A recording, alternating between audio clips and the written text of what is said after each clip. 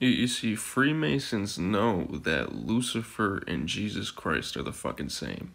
Quetzalcoatl, Venus the morning star. Right? But all these Christians literally go into church every fucking week and they literally say, Lucifer's the fucking devil. Oh, Lucifer's the fucking wicked one. He's fucking terrible. They literally just bash Jesus while worshiping him at the same fucking time. How fucking ignorant is that?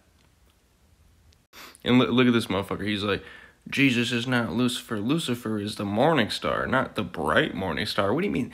Bro, they're so delusional that they'll say that there's a difference between the morning star and the bright morning star. Like, there's one morning star and it's bright. Venus is bright. It's the brightest fucking planet in the entire fucking solar system.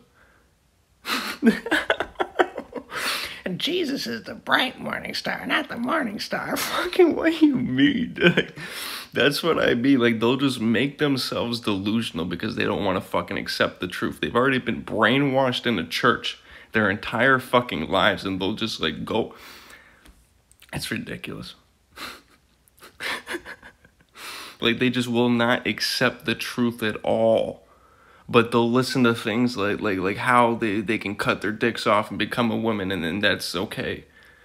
You know what I'm saying? Because they're too feminine to fucking think on their own. The masculine energy of other people are literally dominating the minds of all these weak people.